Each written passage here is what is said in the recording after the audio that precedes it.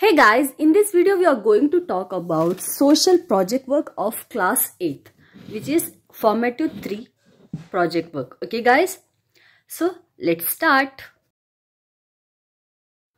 So this is how you have to present your project work. So first write down the project work, formative test 3, class 8, January 2024.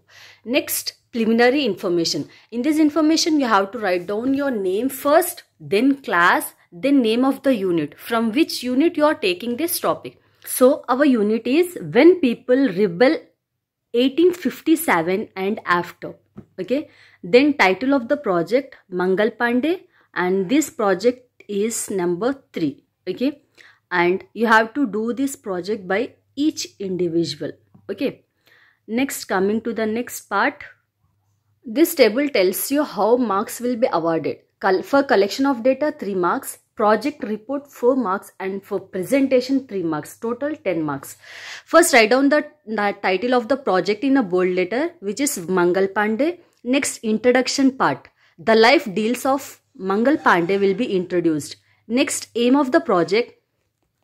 We have chosen this project with the intention of fully understanding the history of Mangal Pandey and his attempts in 1957 revolt. Next, collection of data. We have collected this information from our social textbook, newspaper and the internet. Next, recording of information. Mangal Pandey was an Indian soldier who played a key role in the events taking place just before the outbreak of the Indian Rebellion of 1857. He was the Sipahi in the 34th Bengal Native Infantry Regiment of the British East India Company. In 1984, the Indian government issued a postage stamp to remember him. His life and actions have also been portrayed in several cinematic productions. Early life. Mangal Pandey was born in Nagwa, a village of Upper Balia district, ceded and conquered provinces to a Hindu Brahmin family.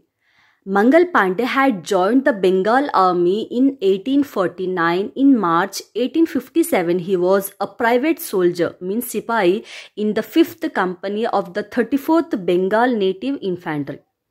Next, mutiny. On the afternoon of 29th March 1857, Lieutenant Bogg, adjutant of the 34th Bengal Native Infantry, then stationed at Barakpur, was informed that several men of his regiment were in an excited state.